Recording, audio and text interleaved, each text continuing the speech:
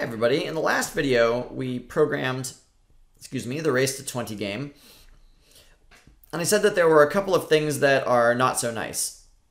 So this code could be cleaned up a little bit. And what I mean by cleaned up is make it easier to read, make the structure a little bit simpler. And then there was the issue of preventing cheating.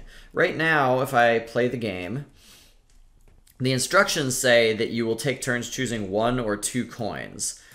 But there's nothing preventing me from taking more. So I'm player 1. Do you want to take 1 or 2 coins? I'll take 20, thank you very much. And it says player 1 wins. So clearly that's not something we want to support.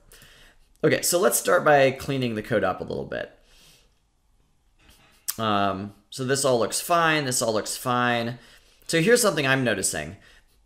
Here I'm saying this is basically saying, are all the coins used up? If all the coins are used up, we say player 1 wins. And then this is saying if there's still coins left, then do player 1's turn. I'm noticing that this could just be an else statement, because I'm just saying, if the game is over, do this. Otherwise, keep playing. So that was one way to simplify it. Okay, so that's the most immediate thing that occurs to me. We could simplify it even one step further. I don't like having all of these loops and having the if statements and the else statements inside the loop, and like this if statement inside the other else statement. That all seems very convoluted to me.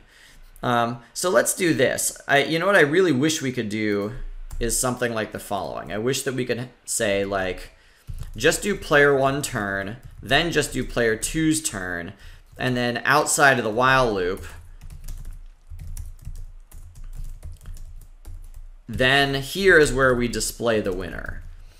So we don't have, so like we do the test to see who's winning down here. That feels very simple to me because we're repeating player 1, player 2, player 1, player 2. Then once it's all over, we display the winner. So let's think about like, how could we do that? Let's bring the code back. So the real problem with displaying the winner at the end of the while loop is you don't know who won, because we've had player 1 go, and then we had player 2 go, and we didn't have any way of writing down who won. So one easy thing to do is whenever you need to remember anything in a program, you can just create a variable for that. So I'm going to say winning player, and I'm going to set winning player to be 0 right here, because this variable is going to remember the winner when we see a winner. And right now, nobody has won. So up here, so let's still have this statement right after player 1's turn. We'll say if coins are less than 0, but let's not print player 1 wins. Let's print, let's say winning player equals 1. And now, well, I guess maybe this isn't that much simpler, because I think we still need the else statement here. And we're going to print player 2's stuff, and then we'll say if coins... Yeah, you know, this doesn't seem that much simpler, actually, because then afterwards, we'll just say winner is, and then winning player.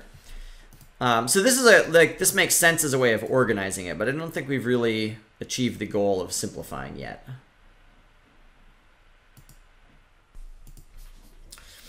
But let's try this. You know what? Like, we copied and pasted the code for each player's turn because like what happens for each player's turn is basically the same. So what would be nice is instead of copying and pasting, let's just over and over again repeat the code that takes a turn, and we'll sort of like switch whose turn it is. So let's go ahead and delete this stuff. So now we've just got, I'm going to call this do a turn. So we're going to print out whose turn it, or like, you know, how many coins. We're going to say make your choice. We're going to subtract the number and then check out who won. And then we're going to repeat. But each time we repeat, we need it to switch whose turn it is. So like the first time it's player 1's turn, then the second time it's player 2's turn. So like I said before, whenever you need to remember something in your program, add a variable for that. So I'm going to call it whose turn. And it starts off being player 1's turn. So here at the top, instead of printing player 1, I'm going to print out player and then whose turn. And then instead of calling it player 1 choice, I'm just going to call it choice. And then if coins is less than 0, then that means whoever just moved is the winner. And so who just moved? The answer is whatever player is inside whose turn, because whose turn is going to be the number of the player that is currently moving. So I'm going to take whose turn and save it inside of winning player. And then the very last thing I want to do is switch the turn. So I'll say if whose turn is 1 right now, then let's make whose turn be 2. Otherwise, it must be player 2's turn. So I'll set whose turn to be 1. So think that through for just a second. Imagine that it's player 1's turn. In that case, this is going to be true. And so we'll put the number 2 inside here, which is our way of remembering now it's going to be player 2's turn. And then the if statement is over, and so we skip the else. Now let's pretend it's player 2's turn. If it's their turn, this if statement is not going to be true. And so we skip this, we go to the else statement, and we put a 1 in there. So when whose turn was player 2, we end up replacing the 2 with a 1. So this sort of like flip-flops whose turn it is. Cool, so now when we repeat back to the top, we go through it again, but now it's the opposite player's turn. And we always test to see who won, and whoever won, we remember that they won. You know what? We maybe even don't really need to remember that they won. Right here, we could just display the winner. We could say if they're out of coins, then display winner as whose turn, and that's the end. And in that case, we don't need winning player anymore. We just need these two variables. So that seems very nice. Let's do one more thing. Let's prevent cheating.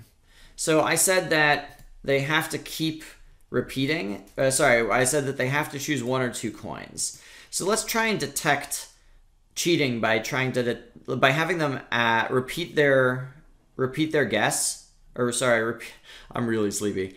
Trying to ask them to repeat their choice if they don't choose 1 and they don't choose 2.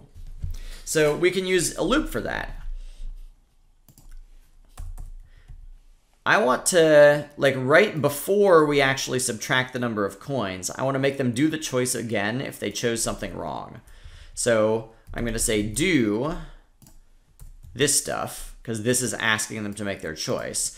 And I want to keep forcing them to make their choice while their choice is wrong. So while their choice is not equal to 1, and also their choice is not equal to 2. Because if their choice isn't 1 and it's not 2, then that means it must be something else.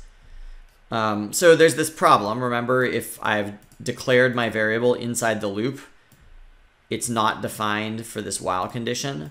So let's go ahead and define it up here. All right, great. So now what's going to happen is it will display how many coins there are left. It will display, do you want 1 or 2 coins? The user makes their choice. And if the choice isn't one of the 2 things that are okay, then we go back up to the top and we do it again. And then if it is a 1 or a 2, then we move on. Okay, so I think now this is like a nice complete version of the code.